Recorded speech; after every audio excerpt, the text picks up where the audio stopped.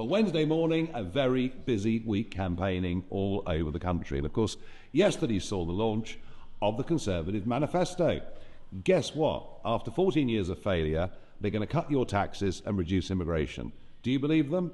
No, I don't think anybody does. But Rishi says you mustn't vote Reform. If you vote Reform, you will let Labour in. That if you vote Reform, you'll be giving Starmer a blank cheque. Well, hang on a second. The last poll out last night shows us 1 point behind the Conservatives nationally. Now, we're behind in London by quite a bit. We're behind in Scotland by quite a bit. But we are leading. We're ahead of the Conservatives in the North East, the North West, Yorkshire and the Humber, the East Midlands, the West Midlands, and significant parts of Eastern Region too. In those seats where we're ahead, actually, it's a vote for Rishi's Tories that will let Labour in.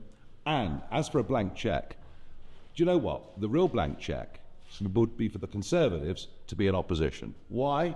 Number one, they'll row amongst themselves. And number two, Labour will simply blame the Conservatives for the next 5 years.